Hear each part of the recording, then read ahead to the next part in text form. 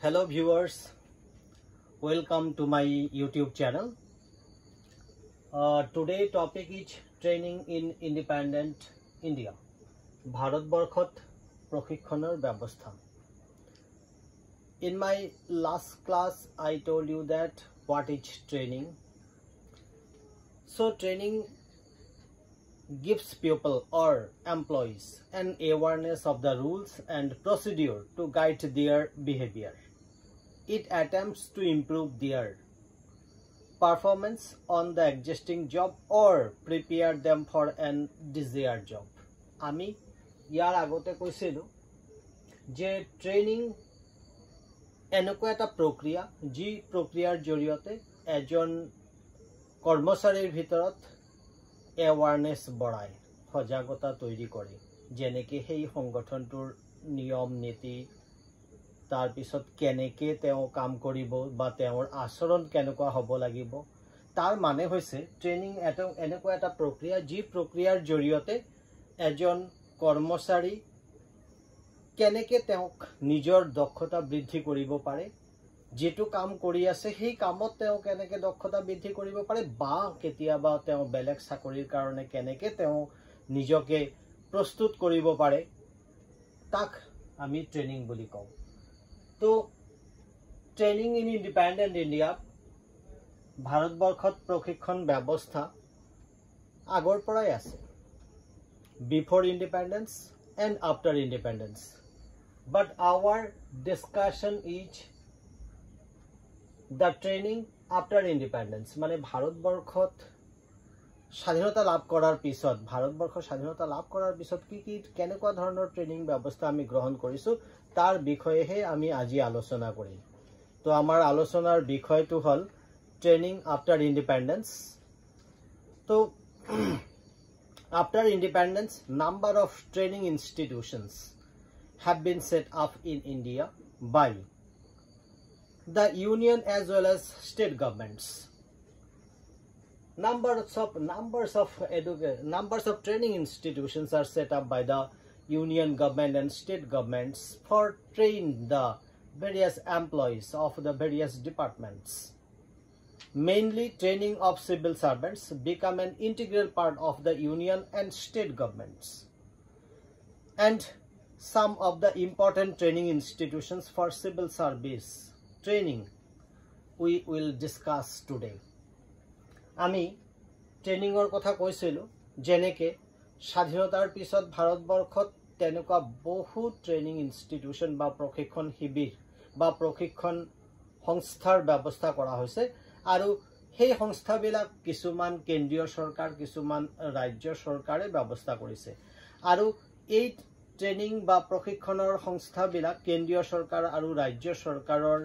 বিষয়া বা কৰ্মচাৰী সকলৰ ট্ৰেনিংৰ কাৰণে বা তেওঁলোকৰ প্ৰশিক্ষণৰ কাৰণে এই ব্যৱস্থা কৰা হৈছে আমি ভাৰতবৰ্ষত তেনেকুৱা কিছুমান গুৰুত্বপূৰ্ণ যিবিলাক প্ৰশিক্ষণ শিবিৰ বা প্ৰশিক্ষণ অনুষ্ঠান প্ৰতিষ্ঠান তাৰ বিষয়েহে আজি আলোচনা কৰিম তো আমাৰ ইয়াতে আমি আলোচনা কৰিছো মাত্ৰ 11টা ট্ৰেনিং ইনষ্টিটিউচন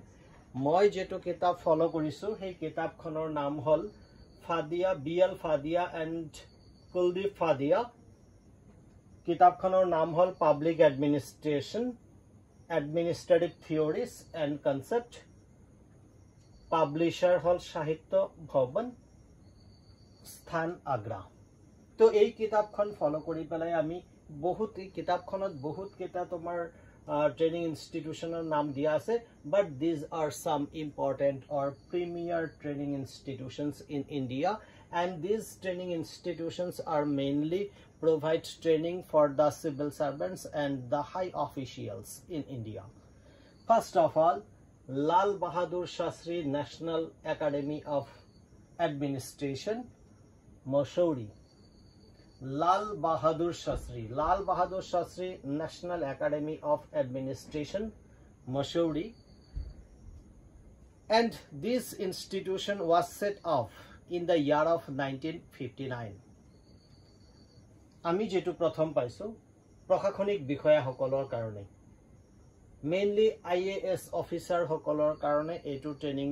ব্যৱস্থাৰ কথা কোৱা হৈছে যে এই ট্ৰেনিং ইনষ্টিটিউশন মুছৌৰীত অৱস্থিত আৰু এইটো প্ৰতিষ্ঠা কৰা হৈছিল 1959 চনত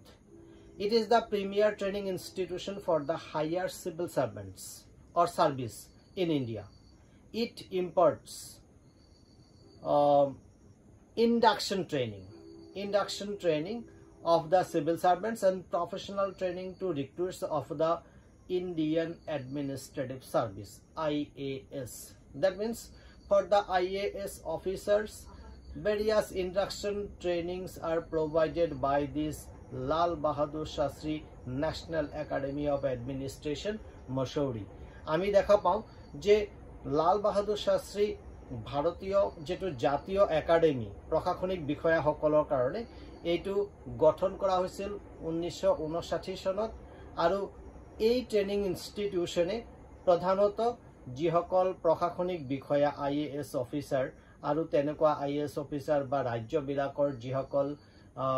civil servants বা প্ৰশাসনিক বিষয়া তেওঁলোকৰ ভিত্তি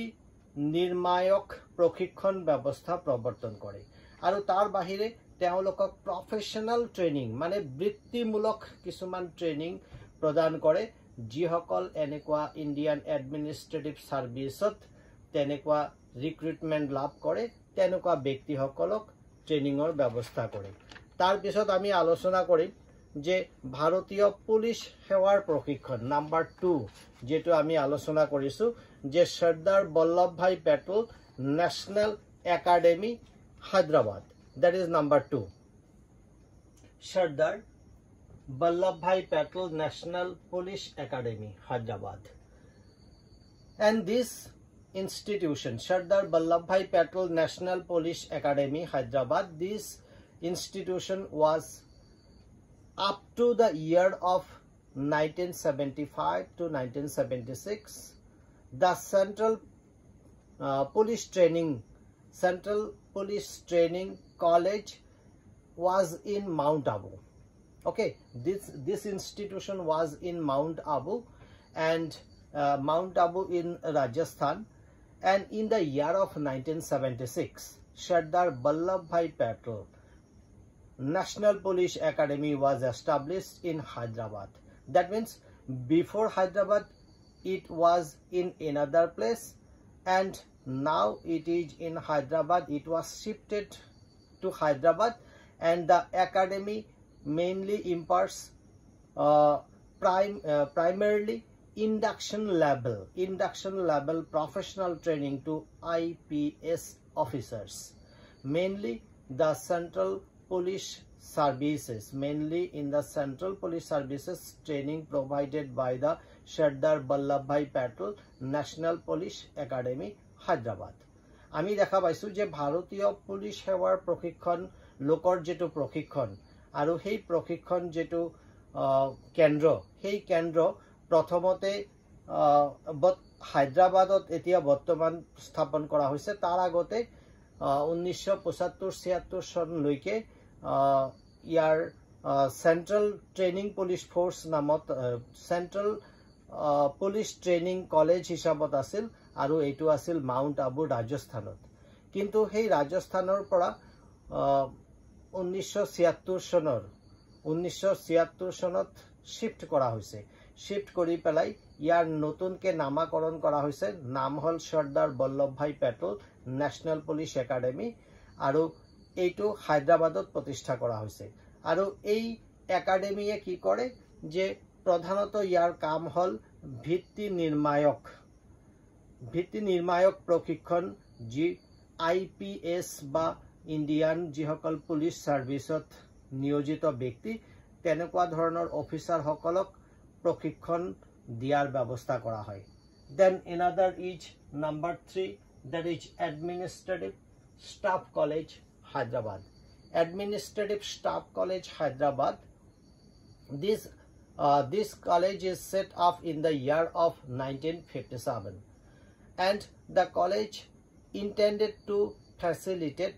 discussion and exchange of experience among experienced executives and administrators from business, industry, commerce, etc. That means mainly the people, those who connects with the business, industry and commerce, that type of experienced person. Among them, the discussion and experience share and exchange are facilitated here, and this institution is set up in the year of 1957 at Hyderabad. আমি দেখা পাও যে প্রশাসনিক কর্মকর্তার যেটো প্রশিক্ষণ, এইটো প্রশাসনিক কর্মকর্তার প্রশিক্ষণ হায়দ্রাবাদত প্রতিষ্ঠা করা হৈছে আৰু এইটো প্ৰতিষ্ঠা কৰা হৈছিল 1957 চনত। 1957 চনত এইটোৱে কি কৰে, প্ৰধানত যিসকল ব্যৱসায় বাণিজ্য বা উদ্যোগ বা ইত্যাদি বাণিজ্য ইত্যাদিৰ লগত যিসকল জড়িত ব্যক্তি, তেনেকুৱা ব্যক্তিসকলৰ মাজত বা তেনেকুৱা অফিচিয়েলছ সকলৰ মাজত যিবিলাক আদান প্ৰদান, জ্ঞানৰ আদান প্ৰদান বা তেওঁলোকৰ এক্সপেৰিয়েন্সৰ আদান প্ৰদান কৰাৰ কাৰণে ইয়াতে ব্যৱস্থা কৰা হয় আৰু ইয়াৰ জৰিয়তে তেওঁলোকক প্ৰশিক্ষণ প্ৰদান কৰা হয়। Then number 4 is Foreign Service Institute Mussoorie. Foreign Service Institute Mussoorie, that is another important institutions in India, and it is a institution for probationers of the Indian Foreign Service or diplomats, those who are working in the various countries and they represents India in another countries. আমি দেখা পাও যে বৈদেশিক সেৱাৰ লোকসকলক প্ৰশিক্ষণ দিয়াৰ কাৰণে ভাৰতবৰ্ষত তেনেকুৱা বৈদেশিক সেৱাৰ লোকৰ প্ৰশিক্ষণ যেটো মছৌৰীত কৰা হৈছে আৰু এই অনুষ্ঠানটোৱে সাধাৰণতে ভাৰতবৰ্ষৰ পৰা যিসকল বৈদেশিক কূটনৈতিক বিষয়াসকলক নিযুক্তি দিয়ে আৰু তেনেকুৱা বৈদেশিক বিষয়াসকলক নিযুক্তি দিয়াৰ আগতে তেওঁলোকক ইয়াতে ট্ৰেনিংৰ ব্যৱস্থা কৰা হয় আৰু সেই ট্ৰেনিং দি পেলাই তাৰ পিছত তেওঁলোকৰ প্ৰেক্টিকেল কিছুমান এক্সপেৰিয়েন্স গেদাৰ কৰাৰ কাৰণে পঠোৱা হয়, তাৰ পিছত বিদেশত তেওঁলোকক পঠোৱা হয়। Then another is number 5. The number 5 is Indian Institute of Public Administration, New Delhi. Indian Institute of Public Administration, New Delhi,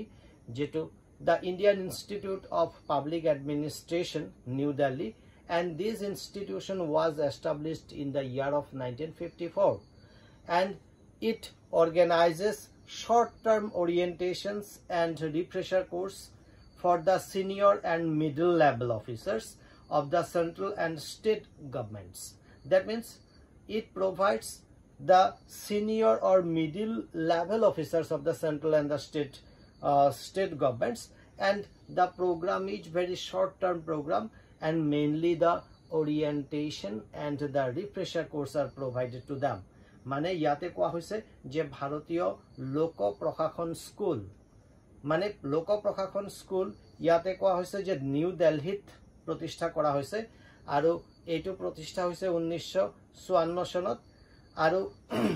এই অনুষ্ঠানে শৰ্ট টাৰ্ম মানে খুব কম সময়ৰ কাৰণে orientation আৰু refresher course দৰে তেনেকুৱা ধৰণৰ কোৰ্স বিলাক কৰে আৰু এইবিলাক সিনিয়ৰ আৰু মিডল লেভেলৰ যিবিলাক অফিচাৰ যেনেকে কেন্দ্ৰীয় চৰকাৰৰ আৰু ৰাজ্য চৰকাৰৰ যিবিলাক সিনিয়ৰ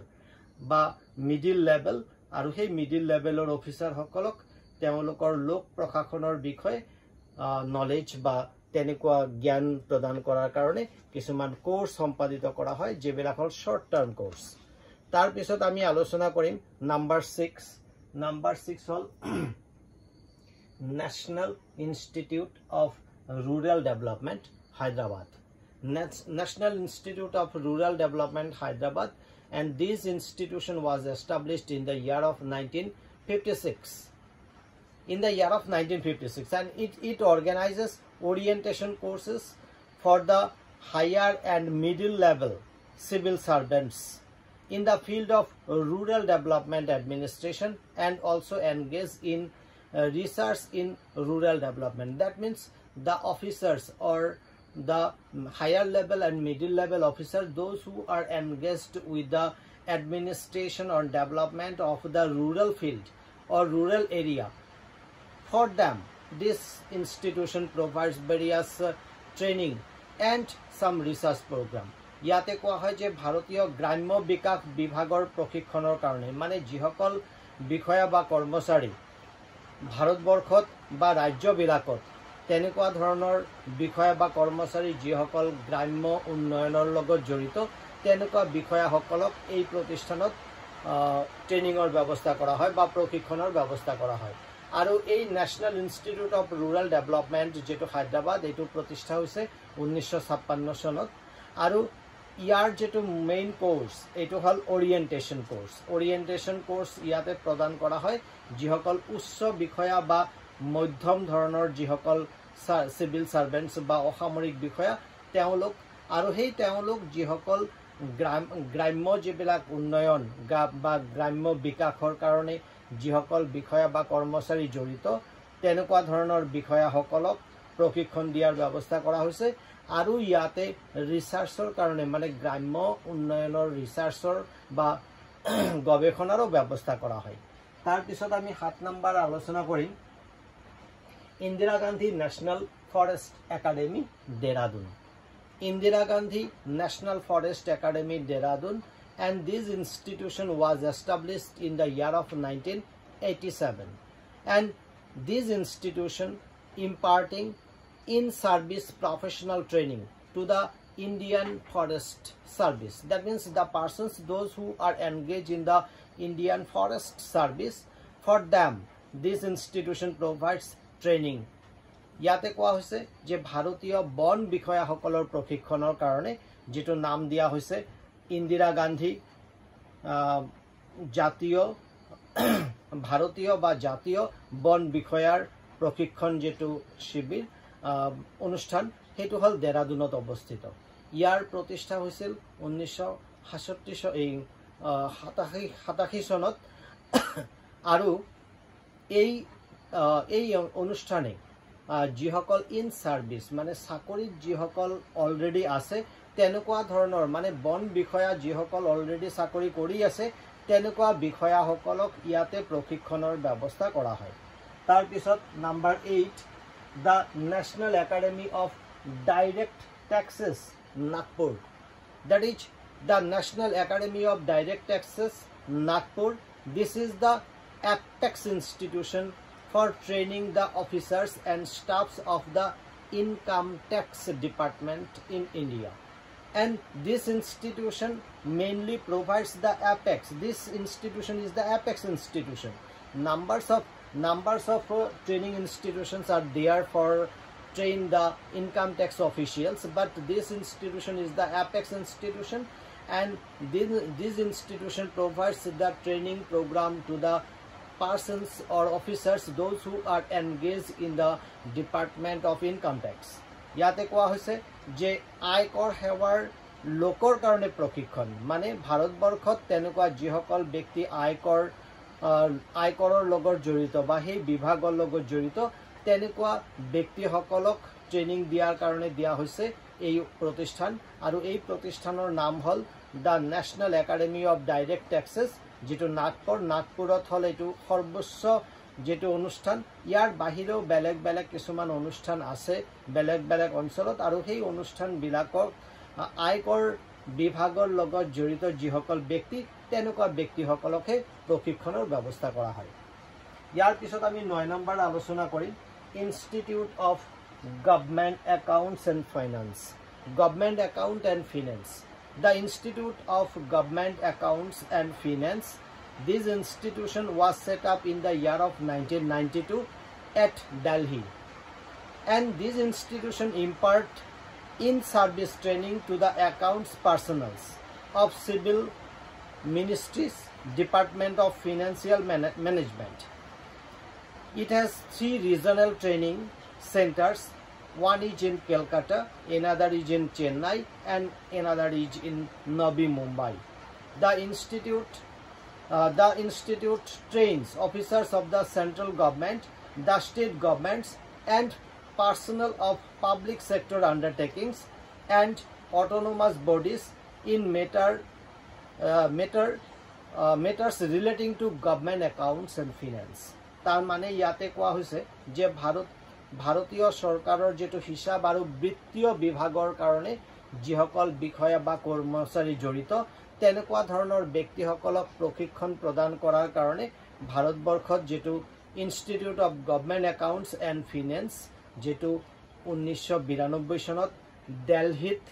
স্থাপন কৰা হৈছে আৰু এই অনুষ্ঠানে সাধাৰণতে ইন সাৰ্ভিস ট্ৰেনিং মানে যিসকল চাকৰিত অলৰেডি কাম কৰি আছে মানে যিসকল সৰকাৰী হিসাব বা বৃত্তীয় বিভাগৰ লগত জড়িত বিষয়া বা কৰ্মচাৰী যেনেকে সিভিল মিনিষ্ট্ৰিজ লগত বা ডিপাৰ্টমেন্ট অফ ফিনেন্সৰ লগত মানে বৃত্তীয় বিভাগ বা ম্যানেজমেন্টৰ লগত যিসকল জড়িত তেনেকুৱা ব্যক্তিসকলক ট্ৰেনিংৰ ব্যৱস্থা কৰে বা প্ৰশিক্ষণ প্ৰদান কৰে ইয়াৰ বাহিৰেও এই দিল্লীত যেটো মূল অনুষ্ঠান ইয়াৰ বাহিৰেও কেইটামান ৰিজনাল আঞ্চলিক অনুষ্ঠান আছে যেনেকে কলকাতাত চেন্নাইত আৰু নবী মুম্বাই এই তিনিটা আৰু ৰিজনাল ইনষ্টিটিউশন আছে আৰু এই ৰিজনাল ইনষ্টিটিউশন বিলাকতো তেনেকুৱা ধৰণৰ বিষয়াসকলক যিসকল হিসাব আৰু বৃত্তীয় বিভাগৰ লগত জড়িত তেনেকুৱা ব্যক্তিসকলক ট্ৰেনিংৰ ব্যৱস্থা কৰে বা প্ৰশিক্ষণৰ ব্যৱস্থা কৰে তাৰ উপৰিও ইয়াতে সেন্ট্ৰেল গভৰ্নমেন্ট বা স্টেট গভৰ্নমেন্ট বা তাৰ বাহিৰে কেতিয়াবা পাব্লিক আন্ডাৰটেকিংস মানে পাব্লিক সেক্টৰ যিবিলাক আন্ডাৰটেকিংস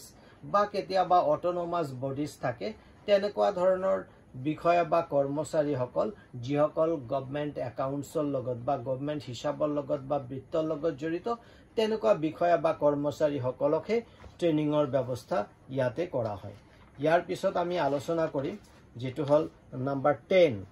number 10 hall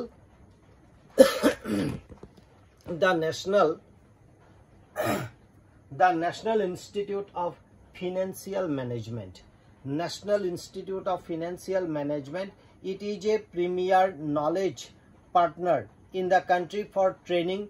research and consultancy in financial accounts and audit, public economics, human resource management and information technology. ইয়াতে কোৱা হৈছে যে ভাৰতীয় বৃত্তীয় পৰিচালনা বিষয়াসকলৰ প্ৰশিক্ষণ মানে যিসকল বৃত্তীয় পৰিচালনা বিষয়া মানে যিসকল ব্যক্তিয়ে বৃত্তীয় বিভাগটো পৰিচালনা কৰে তেনেকুৱা ব্যক্তিসকলৰ কাৰণে ইয়াতে নলেজ পাৰ্টনাৰ্স বুলি কোৱা হৈছে ইন দা কান্ট্ৰি আৰু ইয়াতে কোৱা হৈছে ৰিসাৰ্চ এণ্ড কনসালটেন্সি মানে ইয়াতে গৱেষণা কৰা হয় তাৰ উপৰিও আলোচনা বিলোচনা কৰা হয় যিবিলাক বৃত্তীয় পৰিচালনাৰ লগত জড়িত তাৰ বাহিৰেও হিউম্যান ৰিসোৰ্স মানে হৈছে মানৱ সম্পদ উন্নয়নৰ কাৰণে বা মানৱ সম্পদৰ যেটো পৰিচালনা বা ইনফৰমেশন টেকনলজি ইত্যাদিৰ বিষয়ে ইয়াতে ট্ৰেনিংৰ ব্যৱস্থা কৰা হয় তাৰ পিছত লাষ্ট আমি যেটো আলোচনা কৰিম ইনষ্টিটিউট অফ